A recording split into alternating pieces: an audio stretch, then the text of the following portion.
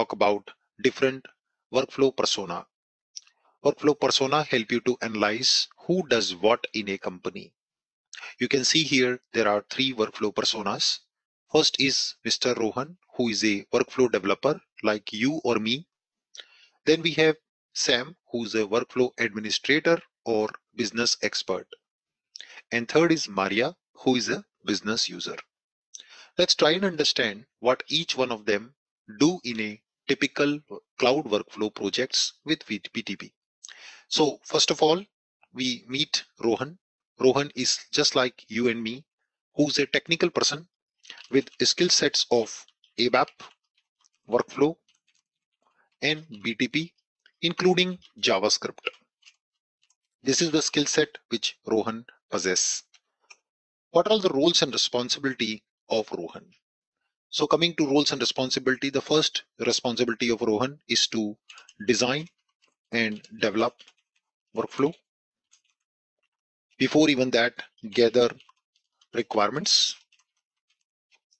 create connections to the necessary system by maintaining destinations into SAP BTP, design and develop workflows, test these workflows, take feedback from the business, and adapt and publish new version. He is a pure citizen developer who would typically have experience with programming languages like JavaScript and well versed with the concepts of workflows. He should also know or interact with business consultant, basis and administrators, as well as business consultants to get the idea of the correct requirement and understand the system integrations to develop the correct workflow and use the right step types. This is what you and me typically do. The second persona comes is workflow administrator and business expert. This person have idea on BTP administration. These are the primary skills related to this person and have a very good idea on the business requirement.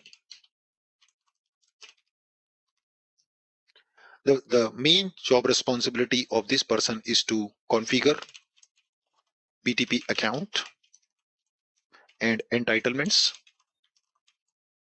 and manage quotas, create connection with cloud connector. From the admin point of view, activate and assign roles, role collections to the developers and the business users. Gather the functional requirement and adapt workflows provided by standard SAP.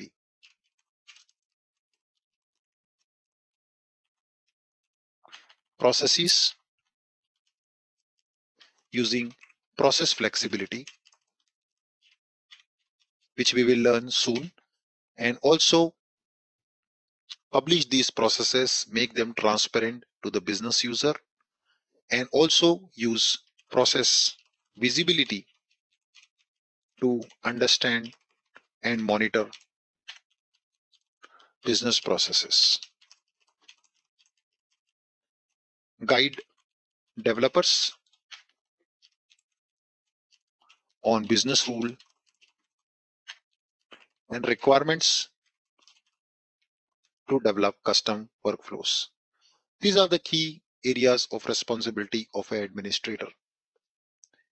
Finally, we have the business user, Maria. The business user will have just the understanding of the real business and use system. Job of Maria is more or less simple but purely non-technical. Use the business process for day-to-day life to make their life easy. Use My Inbox Fiori app to react to the work items received. Manage and maintain substitutes. forward work items to colleagues if she is not supposed to take decisions. So this is what typically the end user would do, not require any technical responsibility. So depending on the correct persona, you will grant the correct role collection inside BTP. If you remember, the booster has granted all the role collections to our user. So for end-to-end learning in this training, we have granted all the required roles to ourselves in the system. If I say take you back to the BTP account, you can see there are multiple role collections which we saw inside the sub account. And now you understand that why these role collections are named exactly same as per the user personas. So let me go to role collections.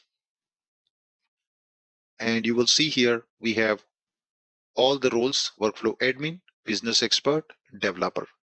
So these roles are now designed and role collections are automatically configured by the booster by keeping the personas in mind. So now we understand who does what inside the BTP account when it comes to management.